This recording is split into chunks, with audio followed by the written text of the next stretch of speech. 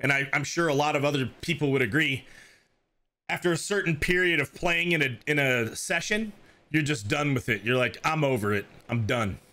You know, there's only so many times you can get killed with like a 8 to 10 kill game when you're running around killing people, and then you get killed by someone laying prone in the grass. Good for them. They got the kill, but it gets kind of frustrating after a while. Most of the people only come on and they play when they get home from work. They play for a couple hours and go to bed, and they're just like, man, that was a fun PUBG session. But dude, when you're playing this game for like 8 to 10 straight hours, 5 to 6 days a week, ooh man, start figuring the ins and outs of what's going on in this game, certain strategies and what people can do to try to win, and then you get killed by someone who doesn't understand, or, you know, maybe out in the blue, they're trying to get in, but they don't realize that by shooting in the blue that they're going to bring attention to themselves, so then they get killed, but they kill you first, right? But they're in the blue and they're just dead and they don't realize it. Because what goes through my head is like, okay, yeah, that guy's just playing the game, but he's not really playing to win. Some people may argue, oh, you kill a guy, well, you're eliminating him from the game, so you're advancing your chances to win the game. I mean, I guess in a really dumbed down reality, yeah, that is true. But if by killing that player, you jeopardize your position and give your position away to cause you to lose the game, then you killing that guy, although taking him out of the game and advanced you closer to winning, that did not allow you to win. So theoretically, you lost the game for yourself. It definitely boils over, chat. I'll say it boils over, and I don't like it to, but it does. And I think it boils over for a lot of streamers, right? I mean, and then a lot of people's criticisms come off as complaining, and then some people just have had enough, right? Because then people are like, oh, this person's nothing but a complainer. Oh man, it's unfortunate that they feel that way, but where'd this guy go? There was a guy here. Sorry for the rambling, chat. But there's a guy around me somewhere. Right there! Oh my god! No! That's actually a really good example of what just happened, right? When I was saying that, oh, there's that guy, I could shoot at him. Maybe if I'm lucky, I could kill him. But I know that a guy's around. That dude was actually right by that cop car. So if I would have shot right there, even if I got lucky and killed him, would that have brought me closer to winning the game? Sure, because there's one less player, right? So technically, yeah, right? But I would have revealed my position to that guy and probably would have gotten killed, because he would have had the advantage on me then, because he would know where I am and I wouldn't know where he is. You know what I mean? And that's the type of stuff that I think about when I'm playing the game. Constantly. It just comes second nature now after playing the game for so long.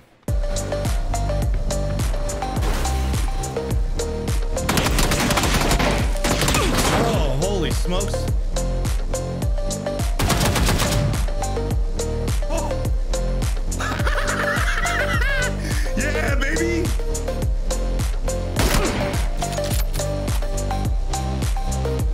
Oh no, man. Game's gonna end in the concert. How depressing, man. Ugh. No, the aim punch, man. Are you kidding me, bro? Oh god, I'm dead. Lame. I knew he was there, but I didn't think he was. Oh, it's a 1v1? What the hell?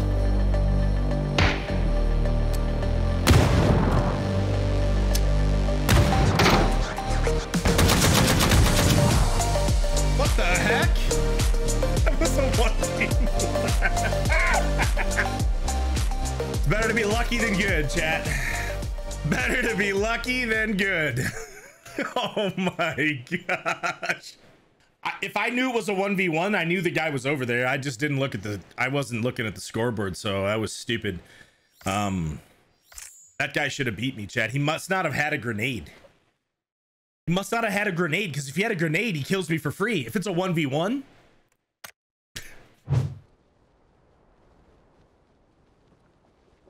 Can you get on those ships? Yes, you can.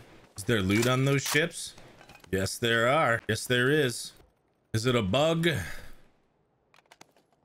that attachments don't automatically go on the weapons? I think it is. Like, it's when I have the tac pack. Whenever I have the tac pack, my attachments don't go on, which is actually quite annoying, but I don't know. I don't know why that is. He sees me. He's up there.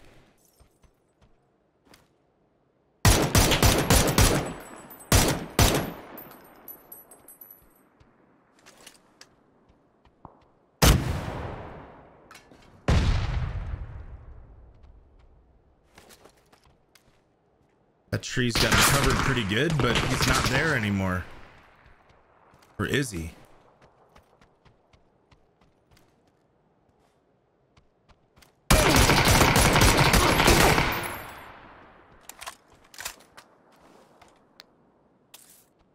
How did he get away and I didn't see him? Oh, it's a nade. Pretty good one too.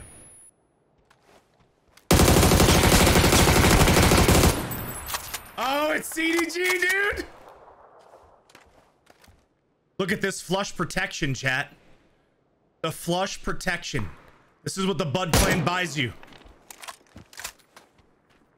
That's what the Bud Clan buys you right there, chat. Flush protection.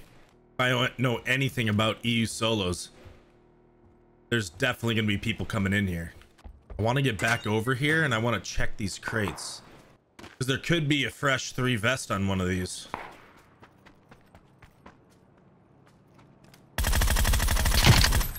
Or there's a guy just hiding here. What's up, buddy?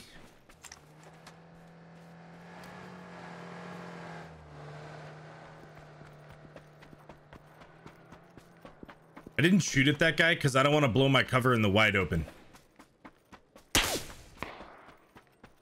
My cover will be blown anyways.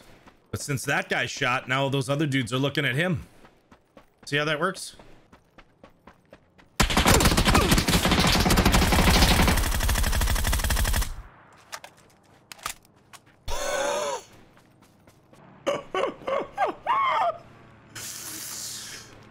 What's up, baby? It's the old turn and burn, bro.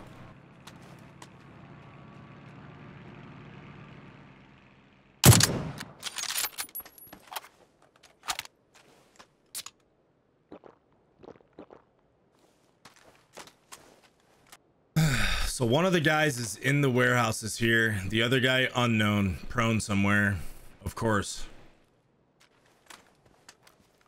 He could be freaking anywhere, dude, in these bushes.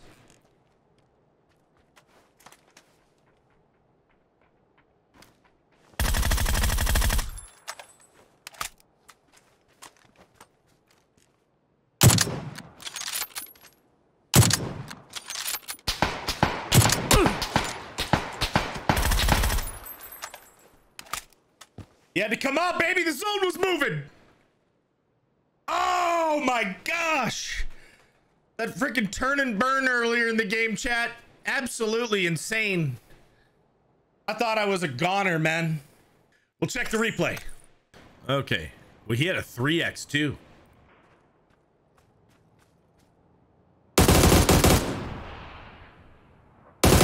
Wow, man.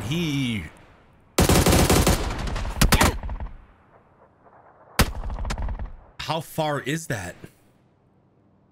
Almost 100 meters. Look at that from my perspective again, chat. This was nuts. This is probably one of my greatest spray moments of all time.